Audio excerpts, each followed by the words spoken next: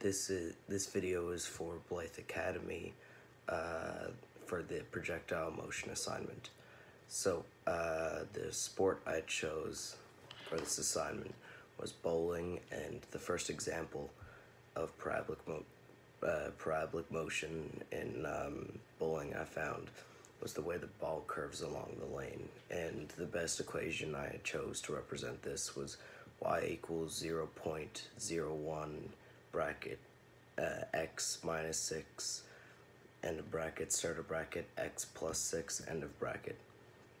And the way that could represent the ball curving along the lane, the reason I chose a as such a very, very low number is I only needed the curve to be very, very slightly, because there's not a lot of room in the lane for it to go side to side. So it needed to be a very thin, a very slight curve. And then I chose the x-intercepts to be -6 and +6, because I just needed to widen that opening and make it longer. And make the curve even longer, just the slightest curve possible. The other example of parabolic motion I found was the way the ball can bounce. If you toss it a little bit, mess up, and bounces. The equation I chose for this was y equals -0.05 start of bracket x minus 4 end of bracket start of bracket x plus 4 end of bracket. The reason I chose -0.05 was obviously something doesn't bounce like this, or it does, but I chose it so the parabola would look like this.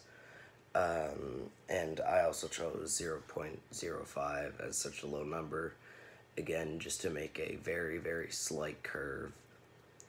But I did also make the x-intercepts for both -4 and +4, so just to make it more look like a bounce. So it's like a little up, it's just a little curve upwards, but it's shortened, so because you can't get something that just goes like 50 meters, so it's just a little bump up. And the last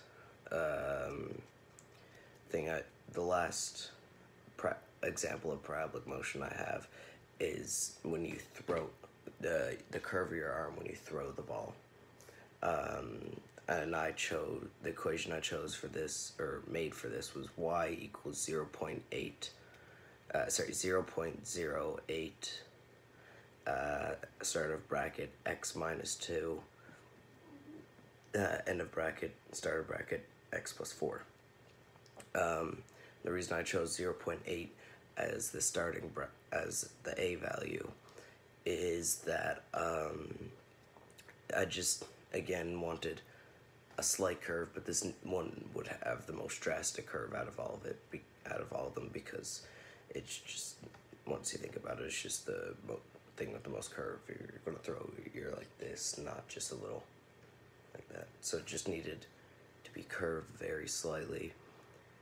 And I also chose +2 as the x-intercept and -4 as the x-intercepts, because I wanted to offset the axis of symmetry, just because to make it look more like, because when you throw a bowling ball, you start with your arm like way back up here, but you don't release it with your arm up here, you release it down here.